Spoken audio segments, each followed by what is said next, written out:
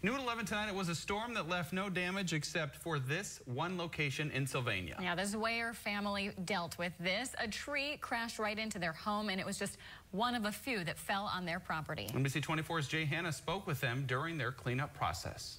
Behind this wall is where Steve Zwayer was sleeping last night when a storm rolled through here in Sylvania. This tree fell right onto his bed, bounced Steve up into the air. When he came back down, he rolled off the bed and watched the ceiling collapse onto the bed. I feel like there was an angel on my shoulder for sure. It is difficult to feel blessed when a tree falls onto your home, but the Zwayers have managed to do just that.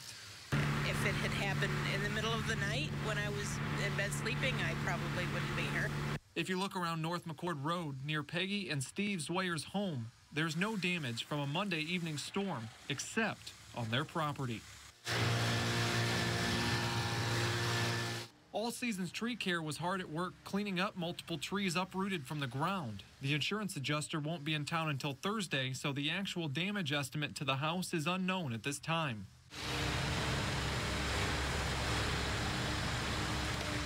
Just a few years ago, the couple purchased the home with Steve's late mother's trust, so it holds a special place in his heart.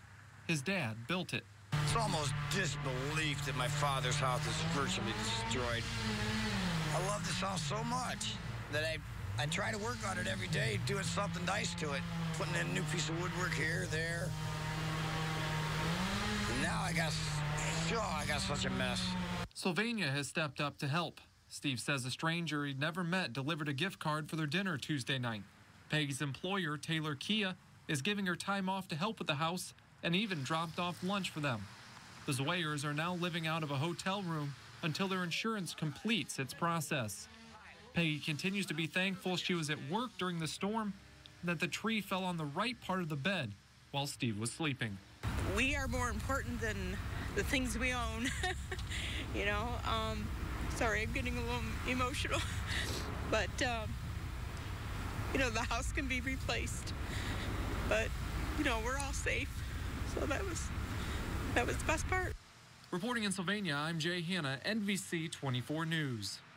The couple is staying in a hotel at night, but they're back at the house working on cleanup during the day. If you're interested in helping out or have a service you can offer, you can stop by.